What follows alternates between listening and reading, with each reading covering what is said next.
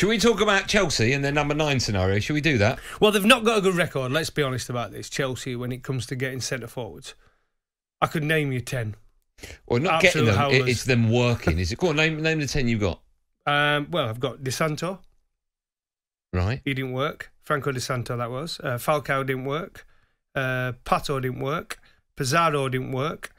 Shevchenko? Shevchenko didn't work. Morata didn't work. Higuain didn't work. Batshuayi has not worked. Mutu didn't work. I can go on. There's more. Torres, he kind of... I'd like to give Torres a little bit of love, actually, because they had a little bit of success with Torres, even though he didn't score the goals they wanted him to. Crespo definitely didn't work. 3 of the 5 seasons he was there at Chelsea, he was out on loan somewhere, so he didn't work. Giroud's not really worked. Scored a few goals in the Europa League, hasn't he? But it's not... I think for what they bought, he's not becoming out and out number one. He never was going to be, was he?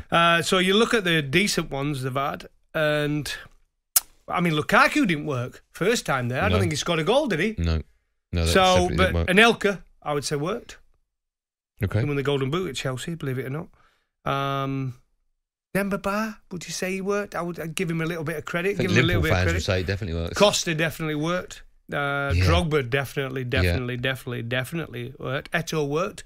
He was only there one season. Did it work when Semi Eto'o was there? Yeah, decent season, Eto'o.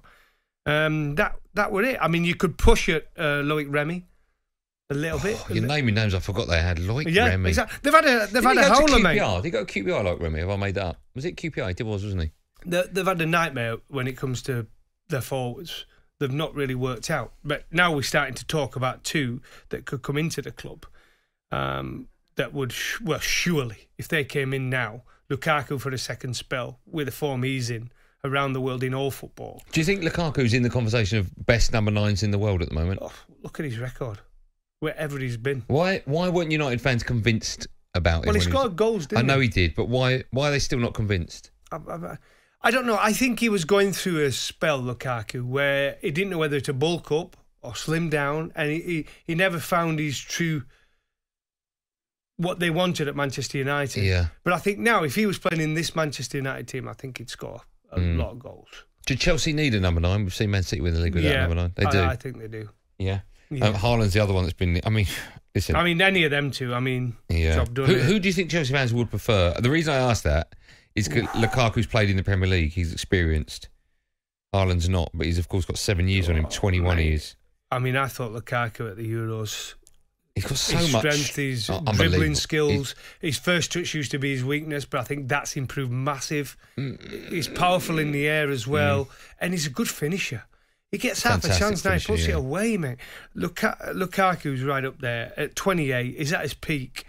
Haaland, it's what you could get. We don't know, do we? I mean, he could tear it up big time. Everyone else has been. He's a monster, though. He's a monster, yeah. And I think he'd be a success as well. Yeah. I don't see £130 million as a problem either. No, you're getting him for like 12, 13 years. If they really want him, they here's the thing, right? And I've not thought this before. It's just popped in my head. If you bought Haaland now for 130 million, you had him for 7 years, you'd sell him for more than that in 7 years, wouldn't you? If you sold him as a 28-year-old, it'd be a last move. I mean, when you get into 27, 28, that's your last move. Yeah, okay. Let's say 26. Let's say you had him for 5 years. You're going to make money on him. Keep him for 5 or 6. You're going to make money, and he's knocking in 25 goals a year. No brainer. You're selling him for what you're selling Harry Kane for. At least. With inflation, it would be, All right, Chelsea fans and football fans, you can have your say on that. Here's the big one. Chelsea fans, do you need the number 9? You've performed, you sort of won the Champions League without one. You've seen Man City win the Premier League without one. Do you need a number 9? Who would you take? Lukaku with his experience in the Premier League, or Haaland without it? But of course, he's a monster and he bangs in goals for fun. Lots to talk about. One number to dial. Chelsea fans, 08717 223344. This is Drive on talkSPORT with WeBuyAnyCar.com. Get a free online quote in under 60 seconds. Enter your reg number now.